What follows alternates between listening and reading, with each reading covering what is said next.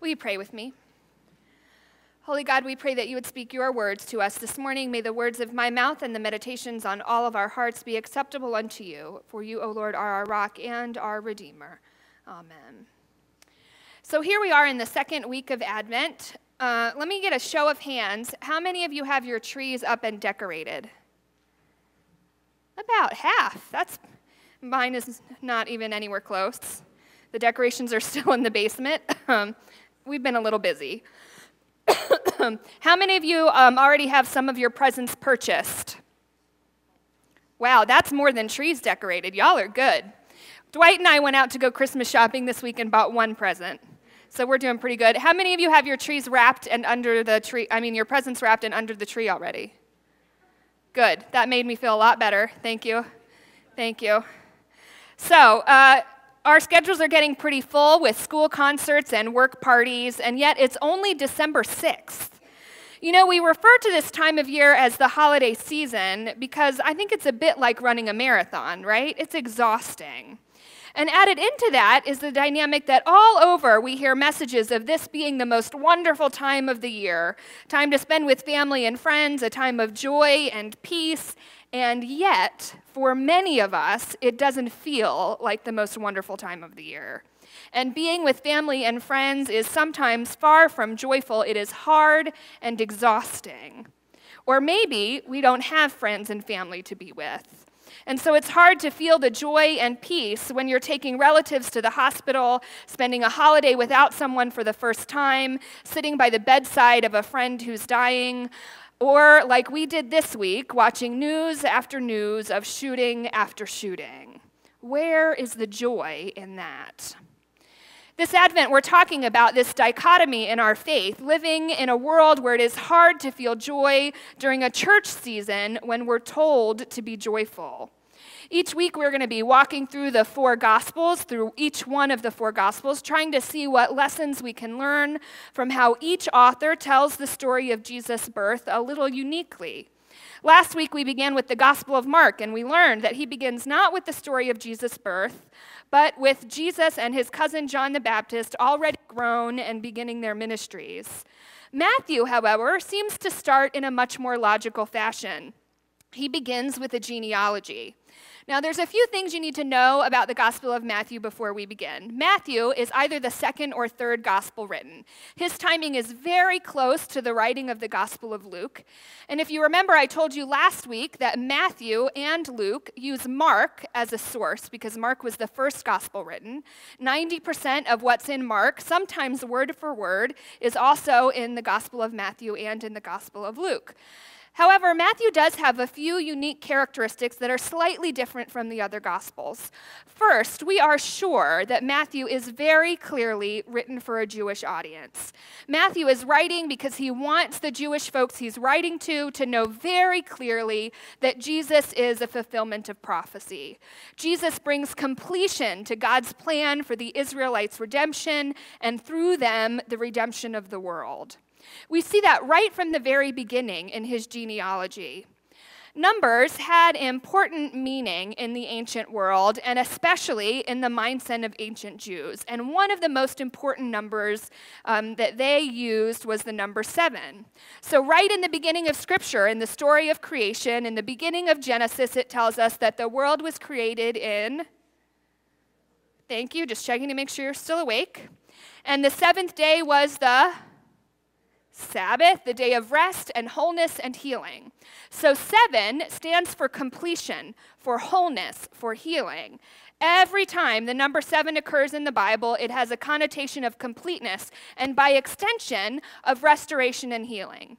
So for instance, in the passage that Dwight read from Matthew, you read 28, didn't you? The sheep and the goats. In Matthew 18, when Jesus is asked, how many times should I forgive someone who sins against me? Should I forgive as many as 7 times?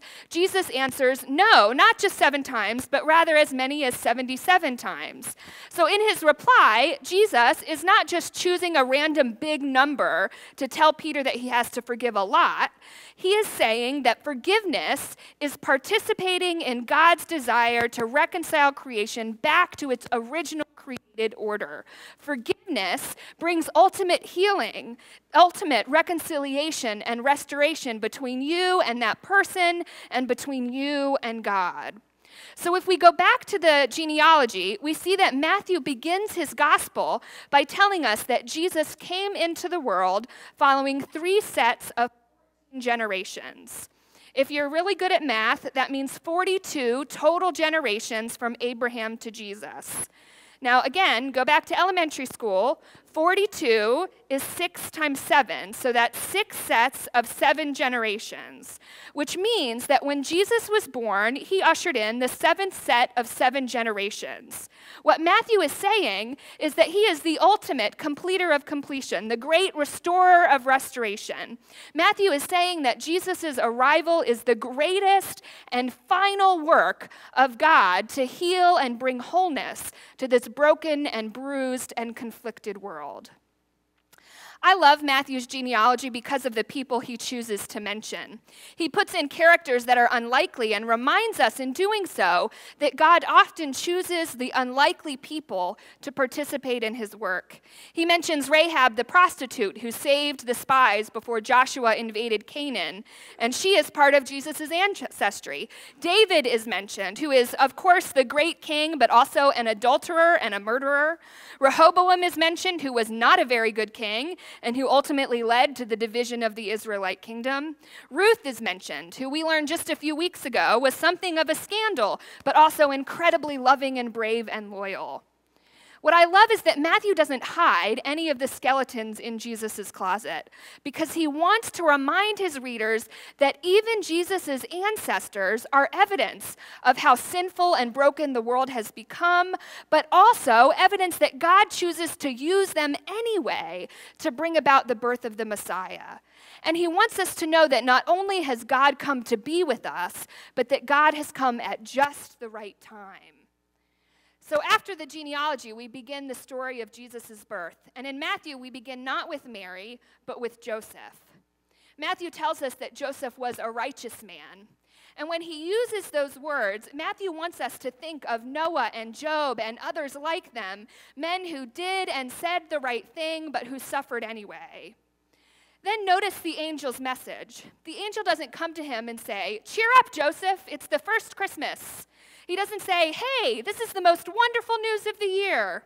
No, he starts with simple and powerful words, "Do not be afraid." It is in real terms recognition that fear is the appropriate response to the news that Joseph had been given. But it's also a call to resisting that response, a call to refuse to let the trauma of his external circumstances consume him with fear and disillusionment. And then after the acknowledgement of that fear, the angel shares a promise. You will have a son, and you will call him Jesus, because he will save his people from their sins. Joseph isn't given any proof, right? There's nothing to show him. He's given promise, and he's given a choice. He can take the angel at his word and do the extraordinary thing that he's being asked to do, or he can make the choice that many others would and do what is expedient. He can save Mary and put his own reputation on the line, or he can save his own hide and send Mary away.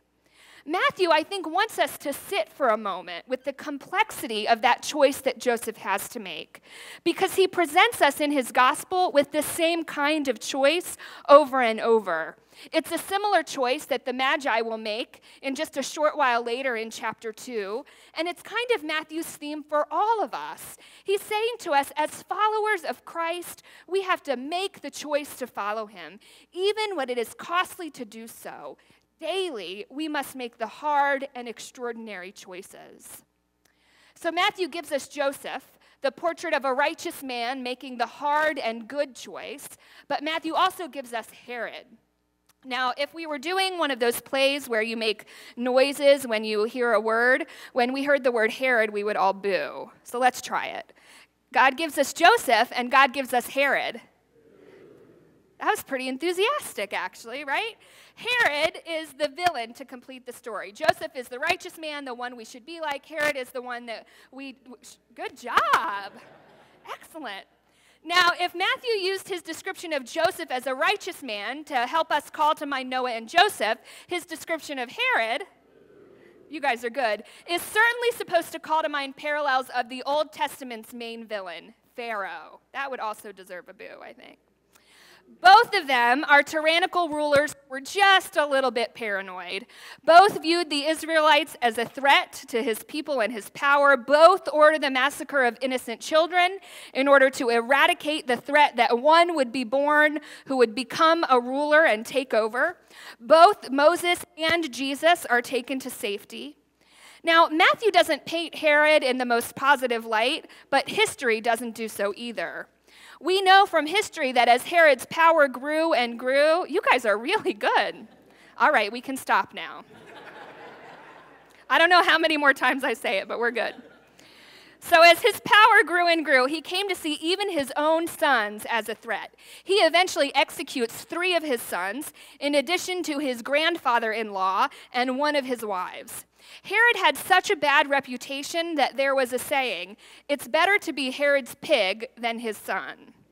Now, the joke, of course, was being that as a Jew, Herod wouldn't eat pork, so pigs were safe around him. But his own children were certainly not safe. Now, even though Herod was a Jew, he shows through his actions over and over again that his loyalties were primarily to Rome, but even more so to himself. So these are the characters that Matthew chooses to focus on. Not Mary and the shepherds and Zechariah or Elizabeth, but Joseph and Herod, and then the Magi who will show up in chapter 2. In using Joseph and Herod, Matthew is showing us the choices we have in this world, the 2 responses that we can make. One out of paranoia and fear, out of our own self-interest and desire like Herod, or we can be like Joseph, a righteous man, choosing hope. That was the appropriate place to do that.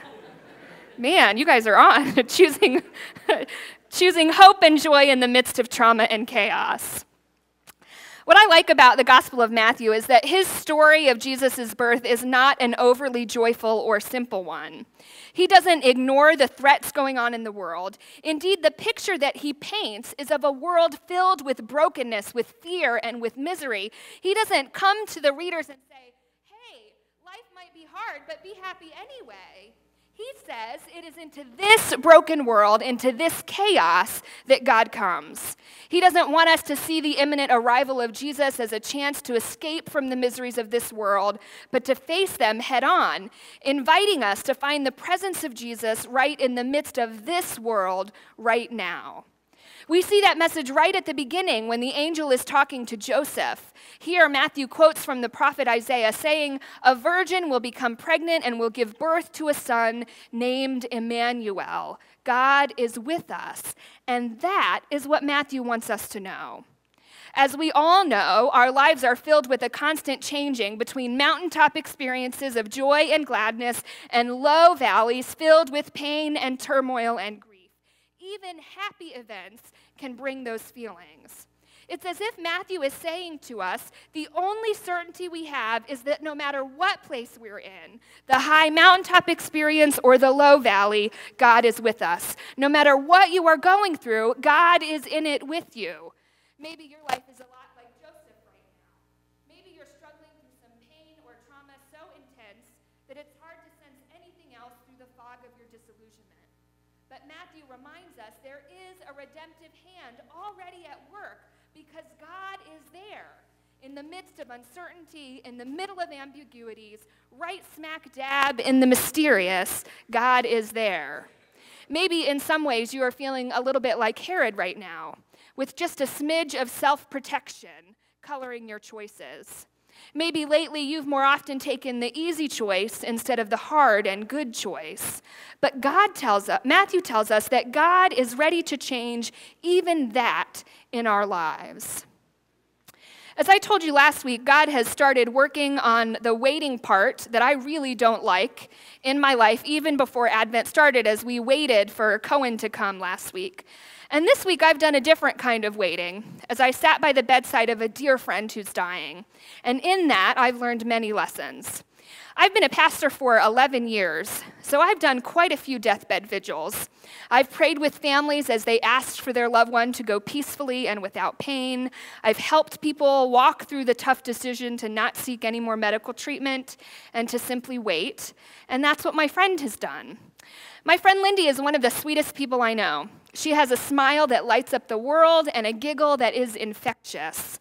She loves animals. Her sister calls her the pet whisperer, and has a gentle kind of spirit, one such that you can imagine that she is the one Walt Disney thought of when creating the character of Snow White, right? I can picture Lindy sitting in the yard with birds flocking to help her work and deer just sitting at her feet. She's that kind of gentle person.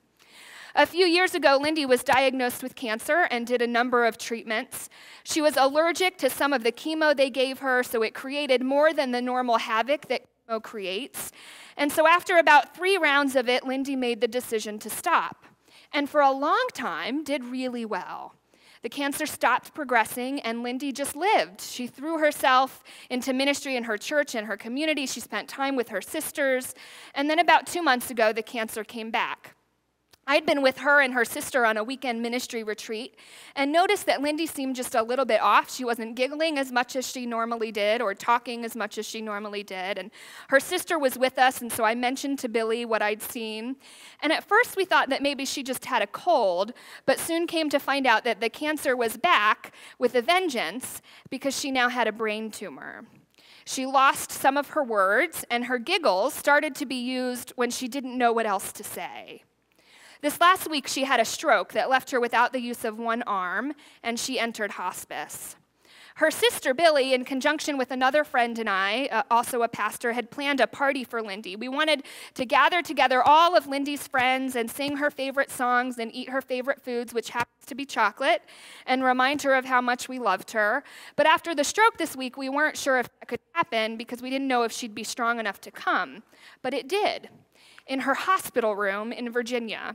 We gathered with about 20 people last night, and we sang and prayed and ate chocolate and peanut butter. Lindy, who hasn't been able to speak in complete sentences since the end of October, sang along with us as we sang Amazing Grace.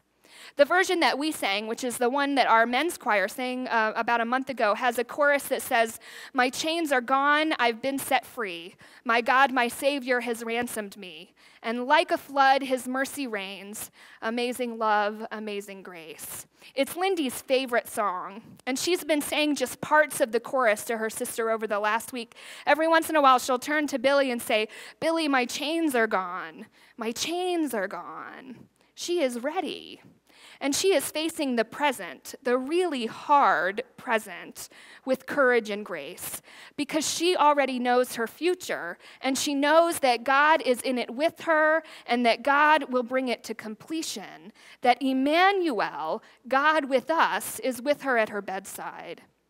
My prayer for us this Advent is that we may all know that joy in the midst of waiting, the joy that comes in the midst of hardship as we take our journey through life's up and downs. And like Lindy, may we find strength to look for the joy in the present. This is the word of God for the people of God. Thanks be to God. Amen.